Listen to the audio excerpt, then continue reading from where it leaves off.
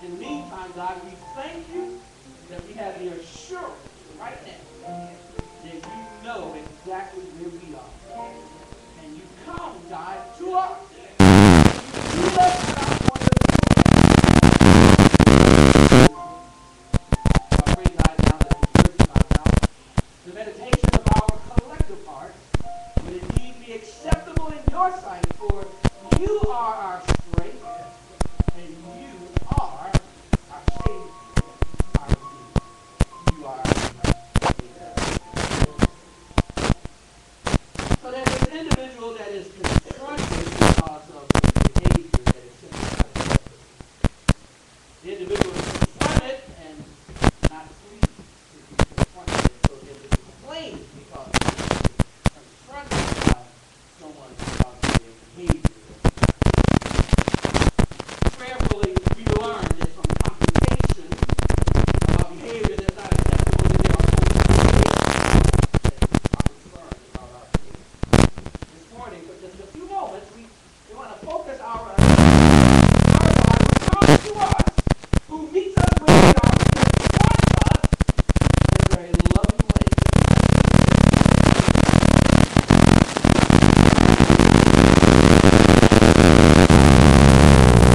Are living in a pure and a perfect way. Their life is flawless. They haven't had any tax in their stare. There are no weeds in their garden. There were no storms in their lives. It wasn't too hot where they were. It wasn't too cold where they were. There was no need for health care reform. They had a retirement plan that was awesome. As a matter of fact, it was out of this world. There was no sickness. There was no tired or aching bones. There was no threat of warfare. There were no EOC or EOG or state requirements that educators had to meet or finals. There were no county commissioner budget issues. There were no disparity between the law enforcement and the community. There were no thorns and no weeds to contend with. Life was perfect. Paradise, they say, with limited restrictions. We know the story. We know that there were limited restrictions where they were.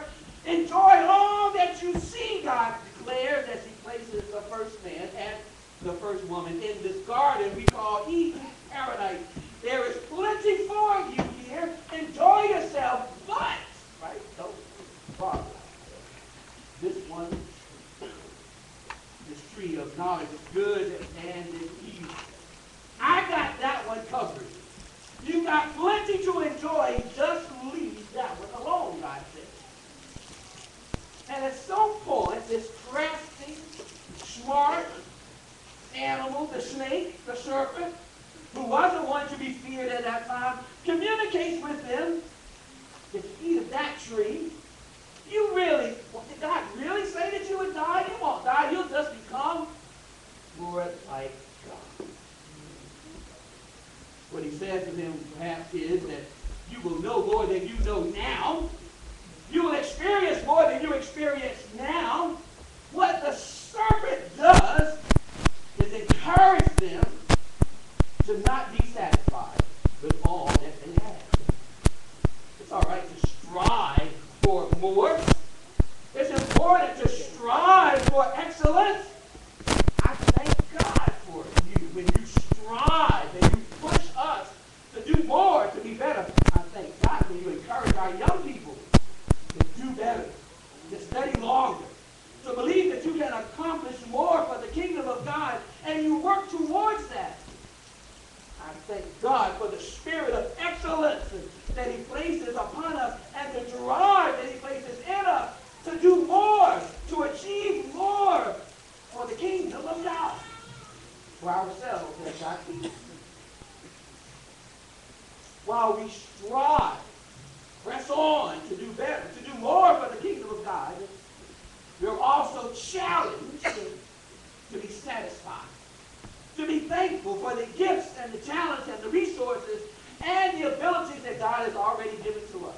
We are challenged to use what we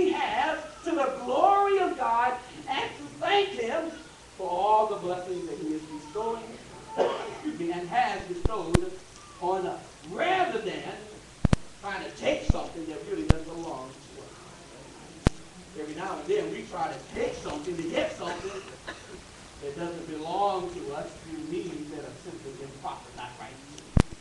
Sometimes we cross the line, we engage in activities, we plot and plan to do things, to achieve things by means that are not proper.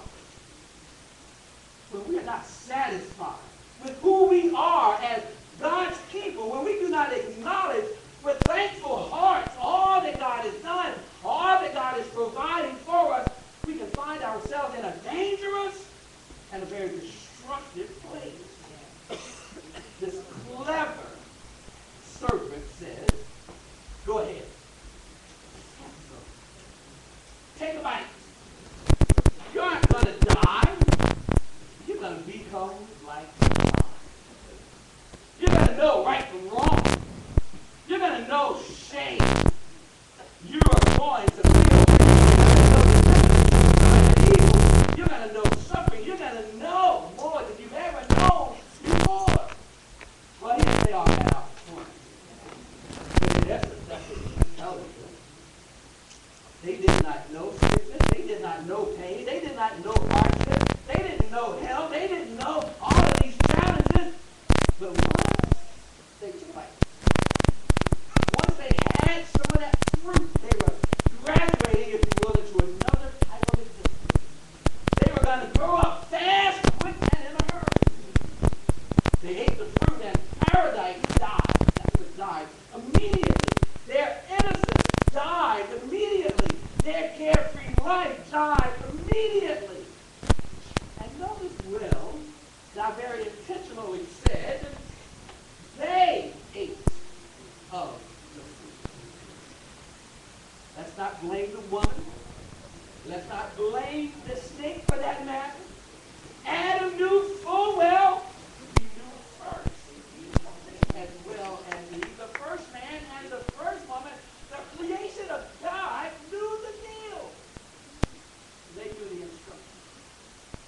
And they both decided that they wanted to see if they could know a little more of what God knew. Most of us, if not all of us, want to know a little bit more. And we still do things, and we engage in activities, and we have thoughts, and we question situations because we want to know a little bit more. We want to be like God. We want to have all the answers.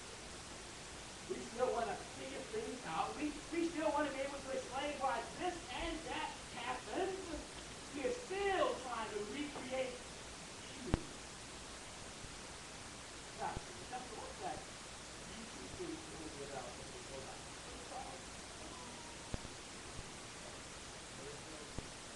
Personal success. So I went on the web page, I went on to YouTube, and I looked at personal success.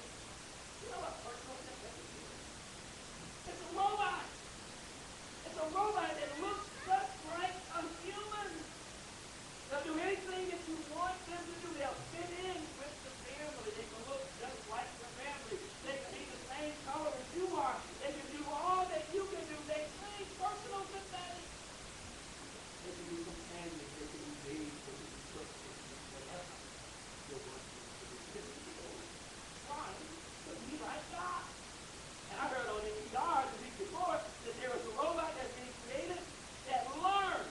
A robot that learns how to continue. If a leg is broken or arm is broken or eye goes out, it learns how to compensate, how to do without what it has. Like God. The first man and the first woman, in their attempt to be like God, couldn't balance. They could not handle what they felt. They could not handle what they felt. They couldn't handle the experience of knowing good and evil. They couldn't handle the experience of seeing each other. They blushed. They reacted. They ran. They hid. They scooped the stones together some fig leaves and covered themselves up. They were overwhelmed by the feeling. They were not ready for what they saw. They didn't feel that they were ready.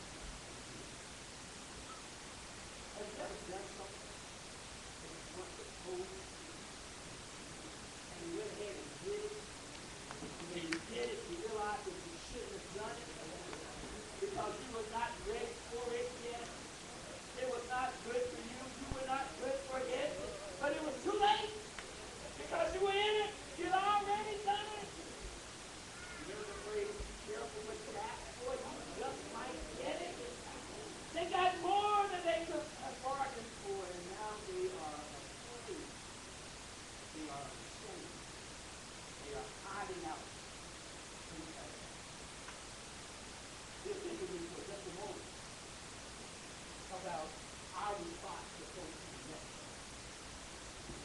Saw a little video.